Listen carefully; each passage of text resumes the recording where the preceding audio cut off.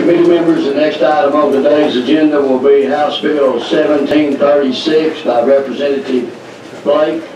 Representative Blake, you're recognized to present House Bill 1736. Anyone in the audience that wants to speak for or against this bill, there's a sign-up sheet there at the end of the table by Representative Blake.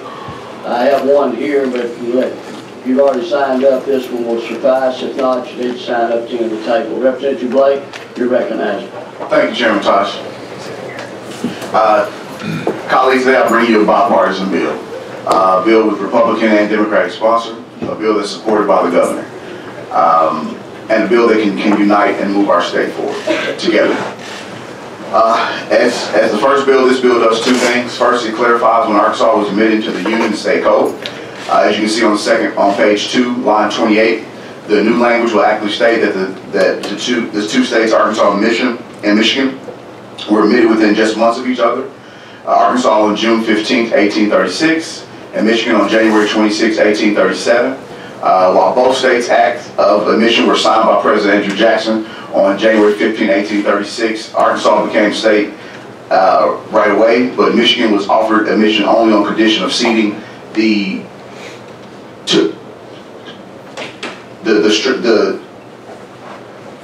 Toledo Strip to Ohio in exchange for their statesmanship. So once it happened, if they were finally admitted on January 26, 1837. The second change is to repurpose the blue star above the word Arkansas to commemorate the United States of America, and the 3 stars below the word Arkansas would stand for France, Spain, and the Quapaw Osage Caddo tribes and the Native American nations that were here first.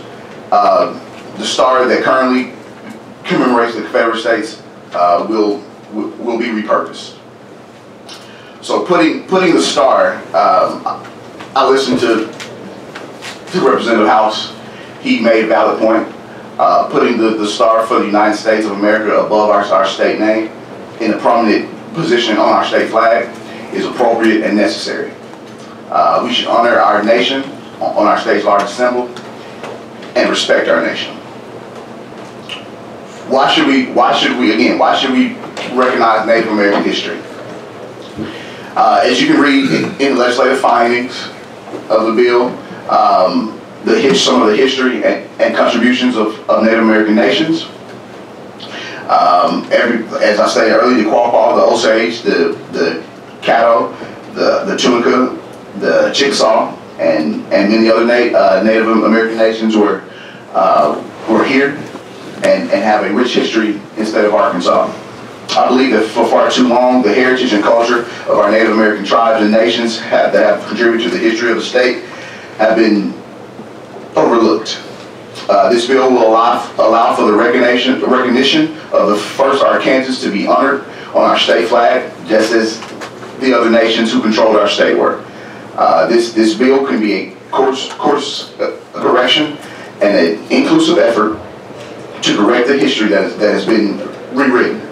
The Native American nations that have contributed to the state continue to contribute to the state and should be acknowledged and honored by all Arkansans every day. Secondly, as I stated, I believe that the context of why and when this star was added is important. Just brief history: on February 26, 1913, the General Assembly adopted a design as the state flag's official flag that contained 3 stars. The 3 blue stars in the center field bore several meanings. First, that Arkansas had successfully belonged to 3 countries. This is in 1913. That Arkansas had successfully belonged to 3 countries: France, Spain, and the United States. So in 1913, that first flag, they recognized 3 countries: France, Spain, and the United States. There are also meanings dealing with the Louisiana Purchase and how the state was the 3rd state that became a state from that purchase. The flag was then redesigned in 1923 when the General Assembly added a 4th star in the center of the diamond that represented Arkansas's membership in the Confederate States of America. That was in 1923. At first, the stars were arranged with 2 above and 2 below the state's name, but in the second extraordinary session of 1924, 3 stars were placed below the three original nations. France, Spain, the United States was placed below the state name, and the 1 star that stood for the Confederate States was placed above the state name, adding new symbolism to our state flag. So why in 1924, 60 years after the Civil War, was this star added and placed in a prominent position of our state flag? Well, to truly understand, you have to think about what's happening in the state of Arkansas in 1924, 60 years after the Civil War. 5 years after the race massacre of Elaine, which is one of the bloodiest racial conflicts in the United States, where hundreds of black people were killed.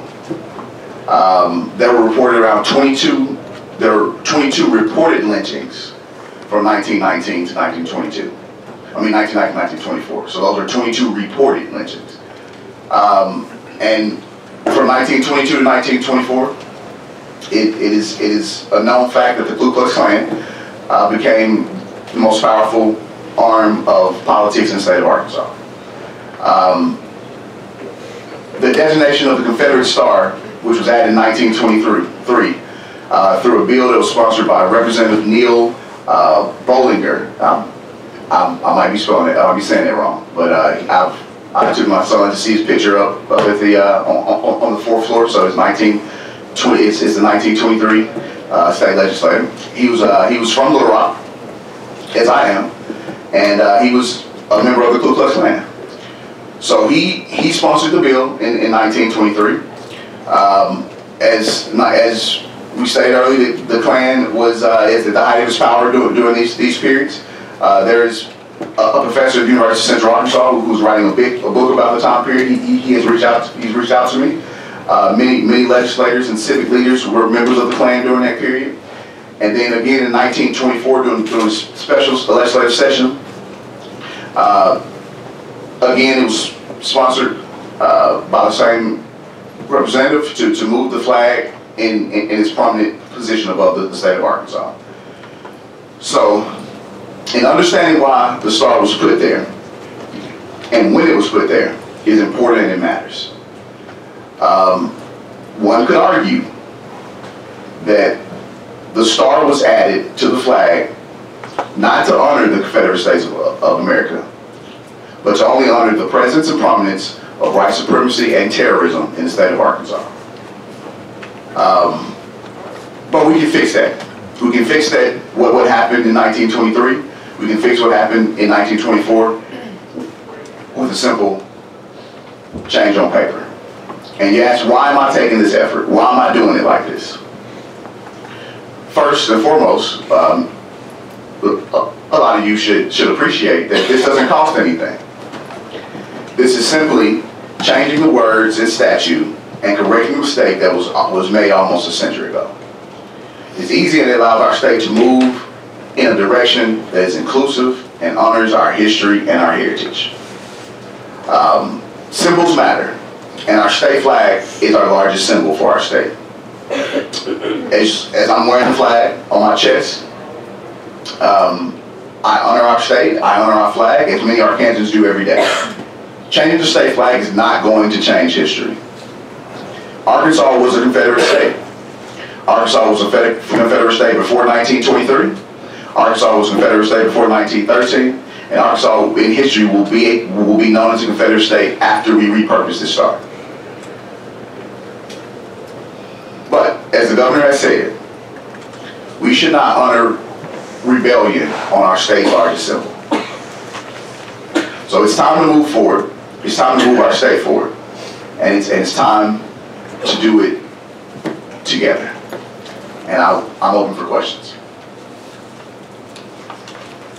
Committee, you've heard the presentation by Representative Blake, his House bill. Are there any questions from the committee members? Seeing none, I believe we have some folks signed up to speak for and against the bill. Mr. Andrew Waldron, are you in the room? Yes, sir. Yes, sir, if you would, just have a seat at the end of the table. Please identify yourself and who you represent, and it's my understanding you're speaking for the bill. Is that correct? That is correct. My